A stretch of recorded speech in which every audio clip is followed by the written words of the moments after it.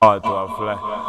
Welcome back to the touchline here on Y254. This time again, we go ahead and discuss everything that has been happening on the world of sport. I'm really sorry about that technical hiccup on our volumes and sounds, but we are back again, and it is that time round we go ahead and discuss Kenya Premier League match day 18. Kogalo versus Gor Mahia this afternoon. How good is Dillian Kerr in leading Gor Mahia to title glory because they lost it this time round to Tusker FC? Joining us here on set are football writers Kevin Teya and Ronny Aloyo. Karibuni sana bana. Thank you. Match day 18. Kevin, do you give it to Gor Mahia against Moroni? Relegation threatened Moroni youth. Yeah, on paper, Gor Mahia have an upper hand. But the game I saw Moroni play against Sofapaka last weekend gives me a second thought. They play some good football, but definitely Gor Mahia has an upper hand going into the game. Yeah. And also considering that Moroni youth now in the dugout is Gilbert Celebo. What difference does Celebo bring into the Moroni youth side? Because he has been out of the game for some time now. Went back for sports commentary, came back with the Kakamega Homeboys under 20 team. Now he's back in the big boys corner. Will he help them out? Okay, Celebo's teams play football.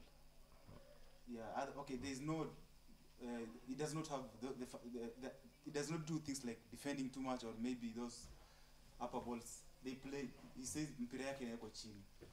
Yeah, so basically... some teams may find it very difficult to play against Moroni because they play too much of football. Yes. Yeah, they play football. Now, Ronnie, what do you make of him coming back into the dugout now? Yeah, I think Celebo has shown that his experience. You remember he came with Leopards back in 2009 when they came back from relegation. And although he didn't stay with them quite a longer period, he then went to Congo United. He's been around for quite some time. He really understands the game. I also watched Moroni play Sofapaka, and they were really knocking it around and showed so much quality. Although they are playing Gor Mahia is a team now in some really good form. So they might trouble Gor Mahia but just a bit, but they might not really get the 3 points. Kevin, since the departure of Weekly for Chomo from Moroni Youth to Kakamega Homeboys, the team striking department has been quite blunt of late, though last weekend against their KPL fellow opposition. They proved a point, of course, coming up with a point, of course, after sharing spoils by 1-1. What do you make of the standout players that are likely supposed to determine the outcome of that particular fixture? Basically, first of all, Ochomo is a big player for Moroni Youth, and it's not easy to replace the goals he scored for them. As for players who will stand out, Moroni has almost a new team. When you saw the team that played last weekend, it's almost entirely a new team. They have some very good forward strikers they got from Uganda. Okay, can't clearly get their names, but I saw them against Sofapaka. They have some good foreign strikers who can cause Gor Mahia some problems. And probably for Gor, under the new tactician, of course, having rediscovered themselves as they seek probably to win the 16th KPL title after missing out on it last season after Tusker got crowned the champions. What are the exceptional figures in that particular team? I think one thing that Kerr has done into that team, he has reverted into a 4-4-2 formation. Gor looked so uncomfortable playing with a back three at the start of the season under Zimaria before he left. But yeah, they are more comfortable now playing with their back four. And standout players, maybe Tuisenge, he scored during the week. The likes of Simbi, Muguna, and if he will play, because I hear he skipped training a few days back. If the coach decides he won't play, then someone else maybe might step up. And the likes of Timothy Etieno maybe. And the new coach has just said that it doesn't matter how your name is high profile, but as long as you don't impress him during training, you won't get a first in place in his lineup. Coach Dylan Carr has come in and brought... Many people suggested that with Zimaria going suddenly, then things will start going south for Gor Mahia, but that has not happened. Dylan Carr has come in, brought in a whole new energy. You've seen what he's even saying. Recently, he was quoted saying that the players should treat the jersey as their girlfriends, and no player really is assured of a starting position. Last weekend, we also saw a bit of a shift in his starting lineup. and I'm certain he's a coach will certainly deliver for them this season. Particularly also to mention in the standout players, George Blackberry, he scored a fantastic goal last weekend, and most people are really saying George Blackberry is a player who's not even rediscovering his form, but he's a player who's always on form. So Yes. I think it's really working for Gor Mahia now. It's really working for them. And then one thing we have discovered as we are now going into the last stages of the Kenya Premier League is the top 4 battle this time round seems to be really tough. We've got Ulinzi Stars there. We've got Posta Rangers and Gor Mahia fighting out between 1 and 2, 1 point a difference. Posta Rangers seems to be a very good fit to fight Gor Mahia to the tail end of the season. There has been this discussion that, especially at the sometimes in mid the season, that Posta is a team that wins in negative fashion. They score 1-0, then they defend in numbers and so on and so forth. However, and also again, it was said that Posta doesn't have a striker to get them the title, but you see that entire narrative is now changing. Posta, they got the result against Tusker very comfortably with a very good goal from Atudo. So it's, I think it's a 3-man race. Posta is in, despite people saying that they don't have strikers. We've seen goals are coming in from defenders. So Posta is also a very, very good side and a formidable position in the race for the title. Kevin, what do you make of that tie pitting Kakamega Homeboys against Kariobangi Sharks? Sharks, which is associated with one of the football top honchos in the country, seems to have contributed a lot of players to the national team. Name of Patila, Omoto, Vela Ochieng, and now Victor Majid, I'm reliably informed, is away for some trials overseas. Probably he will be lucky to get the nod. If that's the case, we wish him all the best. Do you think that contribution of players to the national team will give them morale to beat the opponents, Kakamega Homeboys? There's a saying that says, okay, it's said that you don't beat Kakamega Homeboys at Mumia Sports Complex.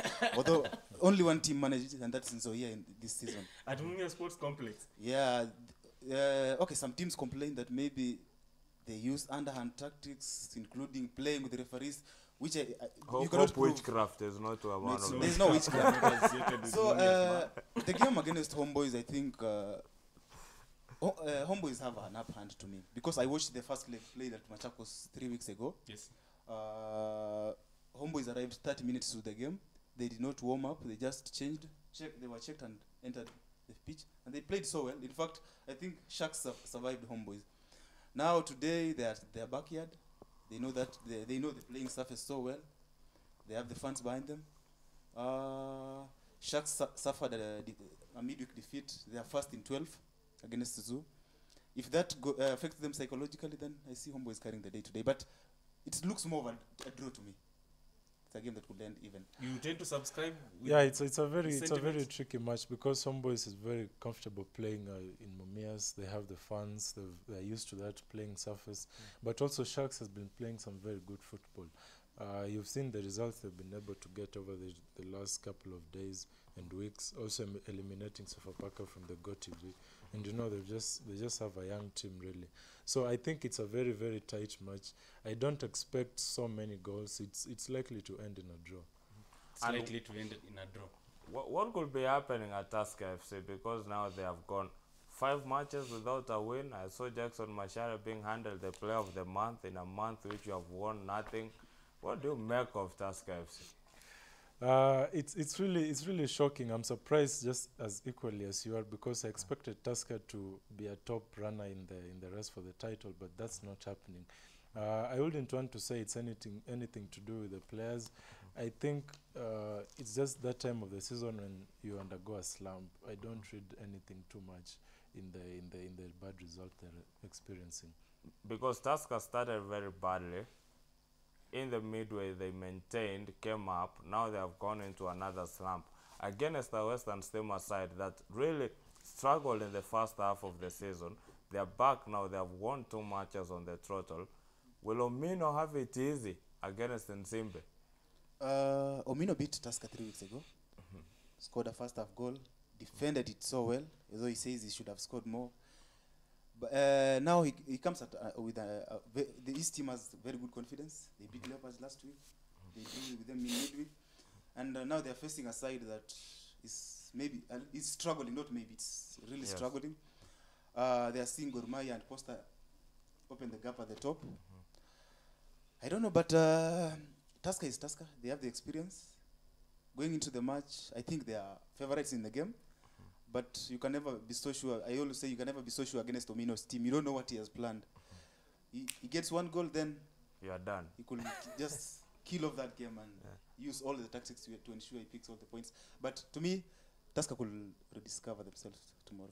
Remember, if you're joining us right now, it's the touchline on Y254 and we're discussing matters KPL match day 18. Several matches lined up in several parts of the country, and of course joining us on set to dissect and take us through the quality analysis of what's expected this particular afternoon is Kevin Teya, sports and football a journalist in particular from futa.com, alongside Ronny, Aloyo, our resident panelist from Kenyan Star, just joining us right now to take us through what's lined up this particular afternoon with regards to Kenyan Premier League. And Nakumatt FC will be taking on Ulinzi Stars. Nakumatt occupying 11th spot on KPL log, Ulinzi Stars on 3rd, and Ulinzi Stars will be playing at home at the Afra Stadium. Will Nakumatt FC probably put their predicaments aside, what their sponsor is going through, and pull a surprise against the big boys? I don't see a surprise. Ulinzi is winning that game. They have also lost 2 games to Nzoia. One lost so cruel. They dominated the game on Wednesday, then conceded a 94th minute goal. Remember, they beat Nakumatt 3 weeks ago at Ruaraka, and I don't see Nakumatt putting any surprise. They are losing that game tomorrow. What do you have to make of that particular clash, fitting Nakumatt against Ulinzi Stars? Very, very tough one for Nakumatt. The players, there are rumors that the players on the technical bench are being odd monies, and money, as they say in Swahili, pesa sabuni ya roho. So it's going to be very tricky for them, especially playing in Ulinzi's backyard. Very tricky for them, and coming up against Waruru, the top scorer, it's very impossible to get a result there. Is there something that happens between Benjamin Nyangweso and Stephen Waruru when those two are back together more so when Nyangweso is leading the side and Waruru is on attacking form? Ulinzi seems to be unstoppable in that match. I think it's just trusting the coach trusting you. Waruru came back last year mid-season, but he didn't play much because it was Robert Matano who was still the head coach. Okay, he was more of a used more of a substitute. This season we've seen him underwork a coach that trusts him, and he's up and running. And I don't think there's anyone who will come close to him in the Golden Boot race. All right.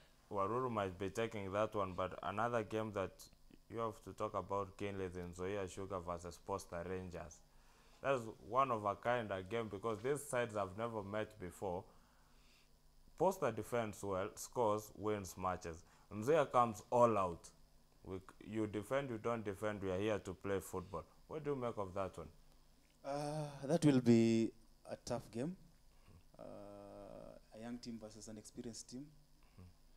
And Nzoia goes all out, and you see they went all out against Posta at Ruaraka 2 weeks ago in the first leg and lost to a team that played for over 70 minutes with a man down. And Posta still went to win the game. In fact, they finished with 9 men because 2 were sent off. Yes. Tomorrow it's at Sudi. You remember Nzoia has only won once at the stadium, and it was against Ulinzi this Wednesday. I see Posta will get at least a point from Sudi. It will be experienced versus a young team. There is that psychological beat that Nzoia it's always tough playing at home. Yes. And I think Posta's experience might prevail. Wow. Ronny, Bernard Malala against Sami Pamzo Molo? I think after getting a result against Tusker, because on your way to the title, one of the constants is that you need to win against your fellow title contenders. Yes. And Posta, after winning against Tusker, then I think they've realized, look, we can win the title. So I think they'll go out against Nzoia in Sudi. Pamzo is an experienced coach. He knows that this is the time when the league is won. This is the time when you cannot afford to drop a point. When you're playing away, make sure you get at least a point. So I think he understands the league in out, and he'll for sure get at least a point in Sudi. And Thika United under former Kenya international Nicholas Muyoti, of course, the team consisting of young lads taking on Sofapaka tomorrow. Again, Sofapaka did not. They recruited at least 14 players in the June Yes. transfer window, and it really didn't have the impact that everyone expected. They brought in experienced players, really, the likes of Maru Kasumba, Alifeni, Mangoli, but the impact has not really been huge. So Sofapaka has not been so convincing in the last few matches. They were very wasteful against Moroni last weekend. Against Thika, not really a big match to watch, but I think Sofapaka will bounce back. After dropping points against Moroni, Sam Simba was quite agitated. And although he'll sit out of this one, I expect John Baraza to rally up the boys and get the results against Thika. Kevin, immediately after their partnership signature with one of the betting firms, Betika, 3-year deal, of course, of sponsorship, I spoke to Charles Okwemba, veteran player, of course, having featured for both Tusker and FC during his days at Sofapaka, and he said probably blend of experience and youth might be playing an integral factor as far as steering Sofapaka to another top level. And since then, of course, they have been axed alongside Moses Dube Odhiambo. Do you think what they are going through the Wolves are attributed to the departure of the experienced fellas at the side? I think Sofapaka made a very big mistakes to dispose a good number of players that had played a very key role in keeping them in the league in 2016. You're talking about Paul Odhiambo, the likes of Charles Fokwemba, Moses Odhiambo. They played a very important role in ensuring that they don't go down when everyone had written them off. The experience was working well in the first leg. Yes. It was working well for them. Now they went and signed, it's not 14 players, they signed 16 players. When you watch Sofapaka, they are not convincing at all, even if they get a point in a match. They look disjointed because you look, you fielded around 7 or 6 new players who did not feature for the team in the first leg. Then it's becoming a problem. And for tomorrow's game, the best they can get against Thika, I believe, is a point. I've watched Thika play, and I believe they have a chance of winning that game. They'll pick at least 1 point. And remember, as usual, you can be part of the program by joining our social media handles and keep your contributions coming. Of course, your feedback will be absolutely appreciated. At Wasike Maxwell, at Oso Roberts, at Touchline, Y254. What do you think about the KPL? Of course, Mathare United will be taking on Sony Sugar, and Robert Kimanzi, former Harambee Stars tactician, has said that the 3 maximum points he picked up during midweek clash will be vital to ensure that they avoid relegation. Ronny, true? True. Things have not also been working out for Mathare, really. I'd say they don't have the quality to match the big boys or even the quality to get into the top 8 this season.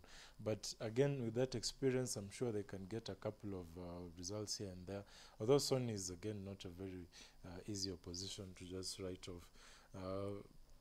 Although something has changed a bit in Mathare. They were not performing really well in the last many matches, but they've gotten a result recently. So I think Kimanzi knows what he's doing, and he'll get a result against Sony. Kevin, what do you think about Mathare United against Sony Sugar? Wycliffe Kasaya seems like he's getting his first starting place at the Slam Boys. Is Mathare trying to bring on board another new goalkeeper in the Wonder Kid? On Kasaya starting or not starting, I don't know what exactly happened to him, because he's a goalkeeper Kimanzi chased for 6 months. Well, that he wanted him in January 2016, he did not get him. He went back for him in June and got him. Now, 2-3 matches into his Mathare career, 2 mistakes, he found himself in the bench. This season, when Robert Mboya left for Sharks, he was given the starting nod, made some errors. He was then sent back to the bench. As focus, I think it does not have much time left at Mathare, and I won't be surprised if he's among the players that will be shipped out once the season comes to a close. Because clearly, in the game against Leopards, he was almost substituted in the first half, around 21st minute, but the coach let him finish the first half, then took him off when the second half was starting. This is the coach who was looking to win the game, and when he takes that bold decision to substitute a keeper who is not injured, you realize he does not have that much trust in you. It's just because the window was closed. Probably could have been replaced. On tomorrow's game in Sony, I think Awendo Green Stadium was a very formidable ground for Sony, but Nowadays, it's easier for teams to get points there. I saw Bandari went there, got 3 points. Kakamega Homeboys went there, got 3 points. Posta Rangers went there, got 3 points. Madara is not in their best form as well. We cannot say, okay, they got a win after very long, their third win of the season actually. Tomorrow, both teams are not so well. Most likely, I see a draw or a Sony win, but no, not Madara win in our end. I don't see any win for them in our end. Well, that's some of the matches that will be happening this weekend, but I gotta bring you back to Kenyan football, but away from the field to what happened at the boardrooms was the financial budget at the Kenya Premier League was stuck, and now we've got some of the tournaments like the Kenya Premier League Top 8 which will not be making its way into this season. Also the Kenya Under 20 League will not be making its way this season. What do you make of that budgetary crunch that is KPL is suffering now? It's common knowledge that when SuperSport left the scene, then something was to change, and some areas were to suffer. That's starting to come out. We've seen KPL has come out boldly and said, look, we don't have the same monies that we used to enjoy. We now have to be realistic with our budgets. We now have to slash a couple of things here and there. We've seen the Under 20 tournament, the Top 8, and a few other things being reduced. So I think it's all about an issue of money. But there's been a bit of uproar on social media over the past few days, especially with the budget, with the numbers that came up from KPL. It's no surprise because over the years since SuperSport came into the scene, we really are not certain of how much money has been exchanging hands.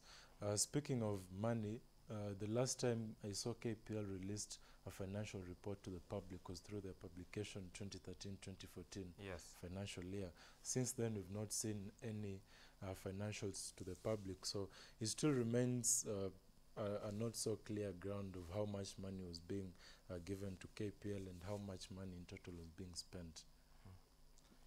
Kevin, what do you make of such decisions and recommendations by KPL to scrap off some of the leagues in the name of, KPL Under 20 tournament, which has been a big platform for Kenyans, especially the young footballers, to showcase their prowess?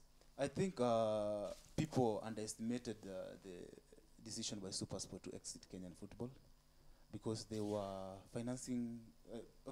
They were pumping over 80 million a year, and I think part of that money is what went into KPL Top 8, KPL Under 20, and maybe the KPL Under 16 tournament that was being projected for this year. This was expected, and I think things could be more dire if their main sponsor, betting firm, decides otherwise. It decides to exit the scene as they have threatened to or have communicated. It was expected. Cost cuttings have to happen. If you only work with the money you have. Now they do not have the portion that SuperSport used to contribute. They had to slash because they cannot slash the Kenyan Premier League, the main league. They have to do with what they have to. They had to slash what they thought, and globally, most of the federations and even FIFA, most of their monies come from TV rights. So in Kenya, I think when the SuperSport left, then it was certain that money was also no longer part of the game. Like a huge chunk of the money was leaving. So I hope that moving forward, the stakeholders can do something to find a suitable sponsor, so at least money can start flowing into the game. Otherwise, at the moment, the key sponsor is a betting firm, and against there's a bit of uncertainty with the issue of gaming in this country. So I hope, although Bamba Sport is in the scene till December, I hope something can change. We can get a better sponsor who can pump in more money to help the clubs and the league. Let's now wind up. Of course, due to public outcry, some follow and ardent viewer of the program in the name of Felix Okura is accusing us of partiality, saying that we've just done analysis of various KPL fixtures, leaving out FC Leopards against Bandari. Probably some diehard support of the team that is struggling in top tier. Though no stone hurling. A very tricky match because a couple of key FC Leopards players are out. Oburu is out. Isuza is out. So it's very tricky for FC Leopards. They've also had a very tight fixture, traveling back and forth and also playing about three matches in about 7 or 8 days. So it's very tricky for them. Although Matano has really tried to psych up the team, so at least I expect Leopards to get a draw from that match. Teya, Paul Nkata, will he pick up 3 maximum points against Leopards, which has only managed a point from their 2 previous matches under Matano? Okay, Nkata is a good coach. They played so well in the first leg against Leopards in Mombasa. But tomorrow, according to, in my view, they have no chance tomorrow. Leopards have Alan Katarega back. And the fact that they beat them in the first leg and managed to get a point away at Stima, I feel it will spur the team against Bandari. And Leopards will prevail. Leopards will prevail. It's the touchline on Y254. We're coming to the end of that particular segment. Remember, up next, European matches and pre-season friendlies alongside, Community Shield lined up tomorrow at the evening. Arsenal against Chelsea Football Club. People will be joining us on set to take us through the same. Keep it here and have a nice afternoon. It's the touchline on Y254.